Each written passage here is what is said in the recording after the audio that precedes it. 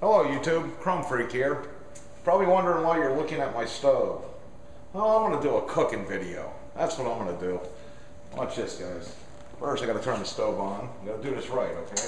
Real low, 150 degrees, bake. Fan kicks on. Hope that doesn't bother you. Sorry. Okay, I'm going to do a little cooking video here, and I hope you guys enjoy it. Give me 1 second. Okay, here's what's on the menu. Mosin Nagant. It ought to be pretty tasty, huh? Guys, what I've done is I've taken some Militech oil, and I didn't have quite enough Militech to do everything. I was running low. I thought I had another bottle here. Unfortunately, if I do, I can't find it right now. So what I decided to do was mix a little bit of Militech I had left with some Ballistol. It only took very little Ballistol actually. But to fit this in this oven, I don't know if you guys got an oven this big or not, it's going to barely fit in here. But I'm going to put it in there. I've done some research today on YouTube, well, on YouTube, on YouTube, unbelievable, on the internet about Militech. I went to their site. I also did some other research on metals and all that. And from what I can gather, if I could bring this up to no more than 150 degrees, but somewhere right around 150 degrees, it should open up the pores in the metal where it will impregnate the metal with the oil. So that's what I'm trying to accomplish here. I'm not going to hurt anything. However, do this at your own risk. Know how good your oven is. Don't, you know, if you get your gun real hot, you can change the molecules in it and damage it. So you do this at your own risk, really. So what I'm going to do is I'm going to let that get up to temperature, and in the meantime, we're going to come on over here, and I'm going to be putting some flits on basically the bolt. I've got the bolt completely disassembled here from the last video, and the trigger and the sear. And I'm going to, there's my cat, I'm going to get flits all over everything, and there's certain areas on the bolt and also on the trigger and sear that I want to especially hit. And I'm not going to be taking any metal down. It's important to understand, but I am going to be doing some good buffing. I got my Dremel ready to go, and what I'll do is I'll move the camera up close so you can watch exactly what I'm doing, and we're going to really get it nice and buffed out to hopefully smooth everything out and avoid any kind of sticky bolt that the Mosin Nagant is known for. So here we go, guys. I hope you enjoy this. Give me a minute. I'll be right back. Hello YouTube, Chrome Freak back. Okay, what we're going to do is we're going to go ahead and put flits on everything. It's nothing complicated here. Now wherever, let me show you guys real quick. When you take your Mosin apart, and you can kind of see everywhere when you're going to use the trigger where metal is going to rub metal. And you kind of get a vision of that, and then you're going to go ahead and we're going to put flits on the area where metal rubs metal. Get that top right there. This is all inside of the trigger, so we'll go ahead and we'll do that too. But this very top actually had some wear on it, so I know that's rubbing. Okay, I'm going to set that there. I'm going to let it dry. I'm going to take the trigger itself, and you can see a little bit of wear right on the very top, right there. We'll put some flits there.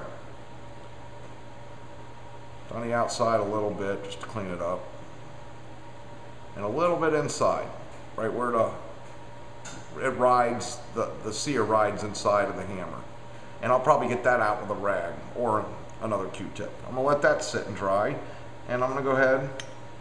The next would be the firing pin. And I'm just going to go ahead and concentrate on this area right here. Now what I'll do with the Dremel is I'll probably go ahead and do the entire firing pin, but my main area that I want to get, I don't want to take metal off, but I want to really buff out good is around there. And then I'm just going to put flits on everything because I really want to clean this bolt up and make this bolt look really good and new. So I'm going to do one side right now, and then later we'll do the other. But also you get an idea by looking at your bolt when you first open up your Mosin. Get a good idea where the bolt rides inside of the receiver itself, what's hitting what, and you kind of want to buff all that too. You're not hurting nothing as long as you're not taking metal off. Buffing is a good thing.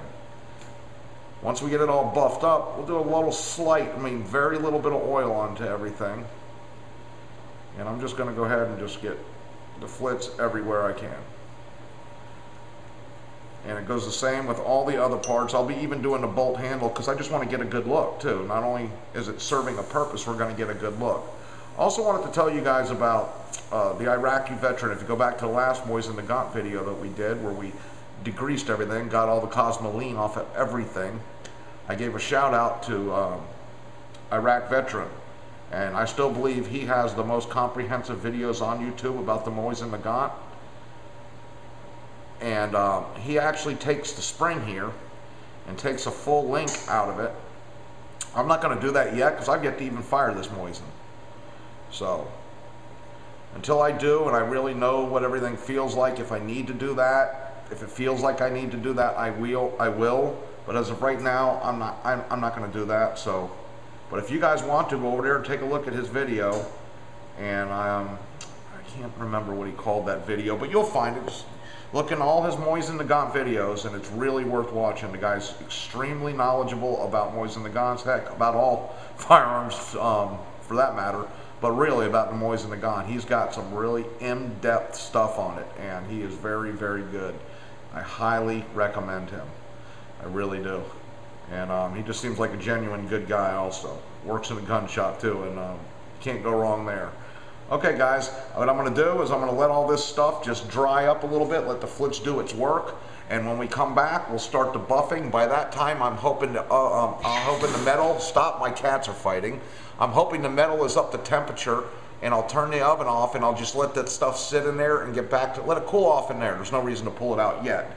And then we'll also pull all that out when it's ready. We'll wipe it all down. By that time, hopefully, I'll have the bolt completely buffed out, ready to go. The trigger, the sear, we'll put everything back together. I can't wait to show you what I bought to set the gun on. I got a little new little thing I'm gonna unfold on YouTube in this video. It's kind of cool. I've been wanting one for a while to do videos out here with, and I'm not gonna give it away. I'll show you guys here at the end of the video. You'll see it, or during the video. Okay, YouTube, we'll be back in a little bit. Hello, YouTube, I'm back. Okay, I got the oven turned off. I brung that up to, I brung the barrel, the receiver, and all the little parts up to 150 degrees. I let it sit for a little while. I turned it off. I'm going to let them sit in the oven and come back down to room temperature. Then we'll take them out, wipe them down, make sure everything looks good. And then in the meantime, we're going to go ahead and we're going to start buffing the bolt, the sear, and the trigger. And I won't show everything because it would be a long, boring video, but I'll just, the main things. I got a new buffing pad on the Dremel. I'm going to put the Dremel down. I got it right now on high. I'm going to go ahead and put it over to medium speed. Very controllable. And all I'm doing, once again, is I'm just buffing. Once we get everything ready to go, to my liking, and back together, we'll go ahead and gauge it, make sure the firing pin is where it needs to be. Everything's good there. And we'll go ahead and put the rifle back together. And hopefully it'll be a good video. I'll go ahead and I'll start right here with the firing pin. And I'm just going to come around this area, and that's all I'm going to do. So it's pretty self-explanatory. And what's going to happen is this wax will stick onto this buffing pad, and I'll be able to use the buffing pad quite a bit without even putting wax on more to metal. And in fact, I'll do this whole piece. Kind of need to readjust it here just a second. Hold on. Let's pop this up. Bring it all the way out to the end. Gives me a little bit more working room. Bring that back down, turn it back on. That's still a little tight, but it'll be alright. I can get the job done. I'm just bringing it around, and all I'm doing, guys, is buffing. I'm not taking metal down. I don't want to get it hot. And I got my reading glasses on, and with my reading glasses I can see any imperfections in there, and I just try to smooth it out a little bit. We're just trying to eliminate friction is all we're trying to do when everything's back together. We're just, any place metal touches metal, the smoother it can be, the better it's going to be. You'll have a better trigger, the action will work better. I mean, just it's good for everything. And I do this on a lot of different firearms. Almost every firearm I own, really, you can do some kind of work like this to it. And you can do it yourself, and you'll be shocked at some of the improvements you'll get out of it.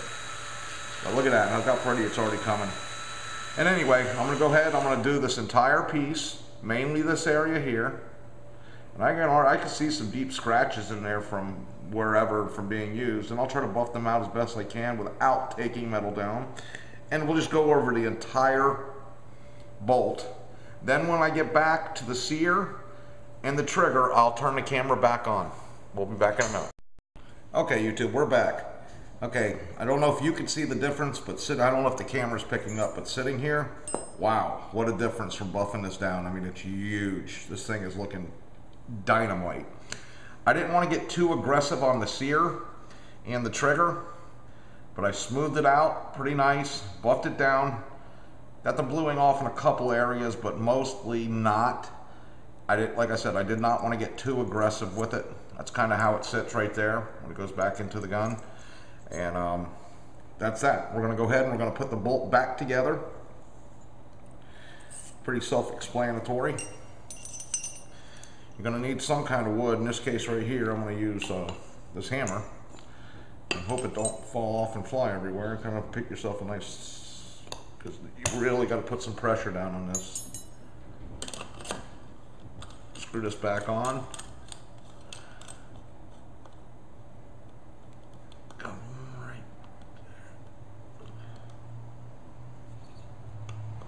there. That's it right there. Nope. You got to make sure this line right here is right where it's supposed to be. It lines up even with the notch, like that. And if you did it properly, it's going to be on about a 45-degree angle from the bolt, as you can see. Just like so. And this would be nice and flush on top. Your screw, the line would be lined up with the screw. They put that mark in there for firing pin adjustment. Okay, the next piece that's going to go on, this simply slides right on down,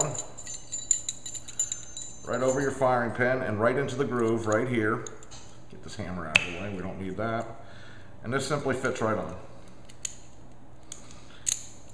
like so. And that's basically it. That's back together. And what we'll do is I'm going to move the camera again. I'm sorry about all these cuts, but this is the way this is going to be done. It's just so many little parts here, but it's going to be nice. And I'm telling you, I think I can feel a huge difference. There was a couple burrs on the sear and also on the tip of the hammer right here, or trigger, that I've gotten off. So I think it's going to work good. Like I said, I did not want to get too aggressive with this until I shoot it. See what it feels like. If it needs some more adjustment, in my opinion, then I'll do it. Okay, guys, we'll pick it back up. I'll get the dinner out of the oven. We'll clean that off, get all the excess grease, oil off of it, and we'll start reassembling the whole rifle. We'll be back in a minute, guys. Okay, guys, dinner is served. We're gonna go ahead. Everything should be cool because it's been sitting for quite a while. It's still a little warm, but nothing major. Just stay right here. And get everything out. Okay, that's good. Close up the oven. Come on around. What I'm going to do now is we're going to go ahead and just wipe off the excess oil off of everything. And I even put the tools in here, guys. I mean, everything went in. Screws, everything to get re-oiled. And, got a lot on it. Anyway, all I'm going to do is just wipe down the excess oil. As you can see, this rag's kind of dirty. It's been used for this. That's what I was wiping it down with before. And I'm just going to get all the excess off. And hopefully it'll leave a nice thin film, and it feels really good. It does, and it looks good too. I'll get inside of the mag here. This is your internal magazine. I'll get in there and I'll clean out the excess of that in just a minute. And that's about it. I'm going to pause it one more time after I get the oil off of everything right here. And basically, I got a new toy, and we'll be reassembling the firearm on with my new toy. I can't wait to show you this, and we'll be doing a separate complete review on that in a different video. But that's about it. Just, this is all simple stuff right here. Just getting the excess oil off, and hopefully there's a nice bit of oil that the metal itself has sucked in. It's impregnated the metal with the oil, so you got a good nice film of protectant on there, and nothing's going to rust up on you, and everything should work nice, smooth, and properly. That's what we're going for, and that's about it. We'll go ahead and pause it here. I'm just gonna wipe everything down. That's all I'm gonna do. The barrel's clean inside from last time. Everything's good, just getting the excess off. Okay guys, we'll be back in a minute. Okay guys, we're back for the final segment. I'm gonna have to edit together quite a bit of little cuts. And I'm not very good at editing, so it might take me a little while to get it up. But here's my new toy.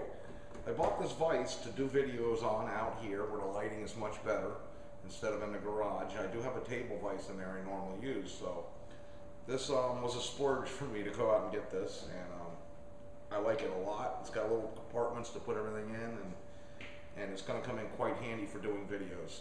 It's really neat. I'm not even going to get into it because I'll do a complete separate review of this, but needless to say, it does everything from pistols to breakover shotguns to rifles, you name it. Even ARs will fit in here. It's awesome, and I think it's a great buy. And we'll get, like I said, we'll do a separate video on that. Now let's go ahead and proceed to getting this for the Russian linguists out there. Mosin Nagant, Mosin Nagant in my language, back together. And here goes the cat talking. Let me stop for just a second, guys. I'm sorry.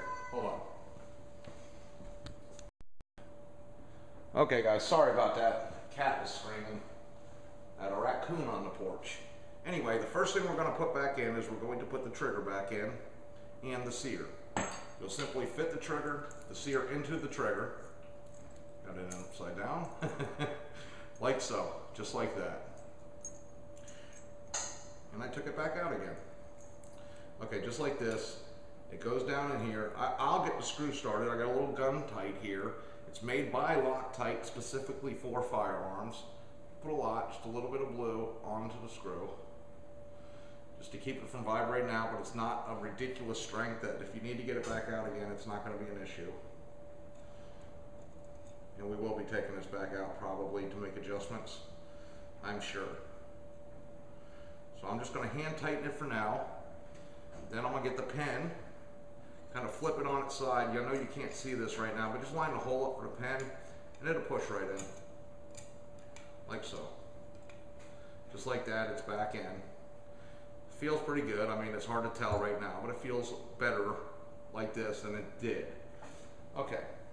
What we're going to do is we're going to take the whole action, we're going to lay it into the stock. At this point here, I'm going to loosen up the clamps. This is really neat. It's got a clamp on it. Holding everything together, I'm going to flip it upside down. Kind of hits now here, but maybe I get that out of the way this way. Okay, well, it's workable like that. And I'm going to put the screws in. Tighten it down. Probably should have put some lock. In fact, I'm going to. Well, let me get this one tightened down. I'll put Loctite in it after I get it back together. I get the screwdriver on. Sorry, guys. Okay, the cat kind of threw me off a little bit. Now what we're going to do from this point, look what I just did.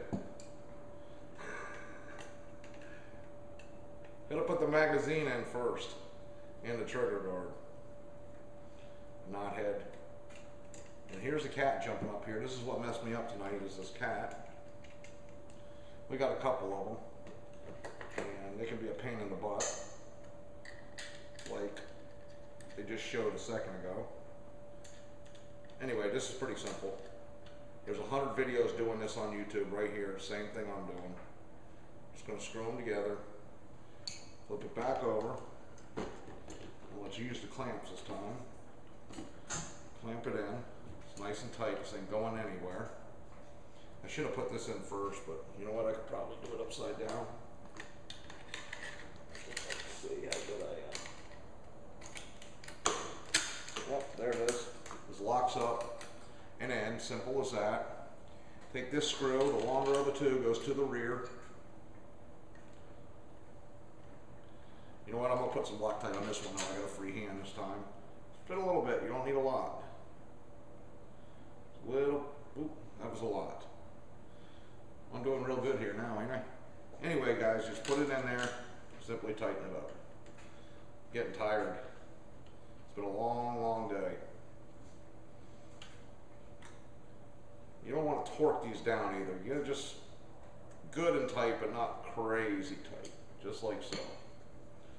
Okay, now we're going to go ahead. We're going to put the front barrel band, the front foregrip on, and slide your barrel bands on.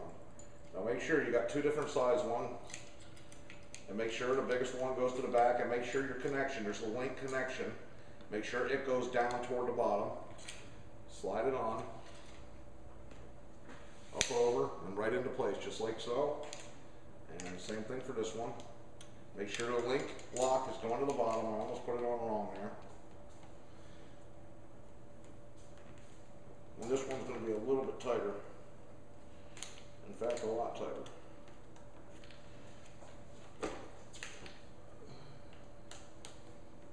Okay, get on there now. Now, it came off really simple, but it's going to be a mother going back on. There it goes. And locks. Get it past the lock.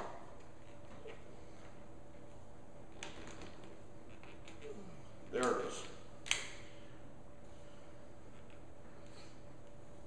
Okay, it's in place. There's actually a groove inside the notch. I didn't even notice it.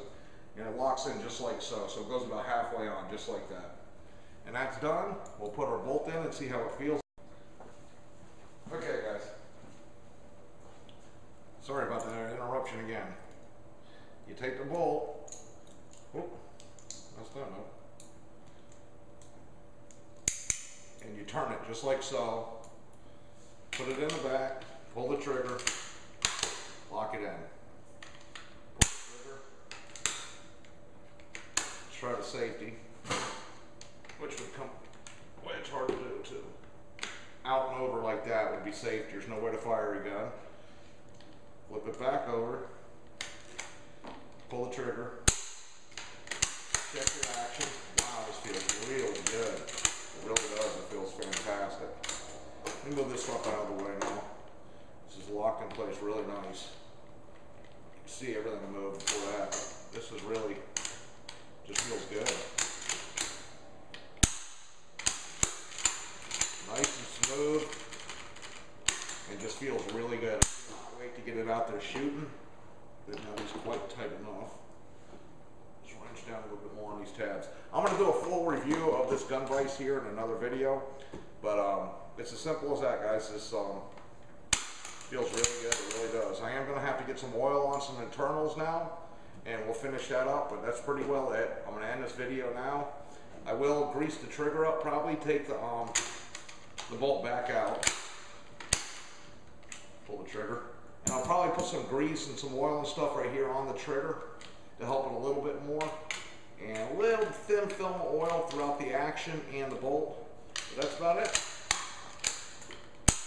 Alright guys, please leave comments, PM me if you need anything, and thank you for watching. Good night, YouTube. Oh, once again, Iraqi Veteran 8888. Most comprehensive videos on the Mosin Nagant on YouTube. Alright guys, see ya.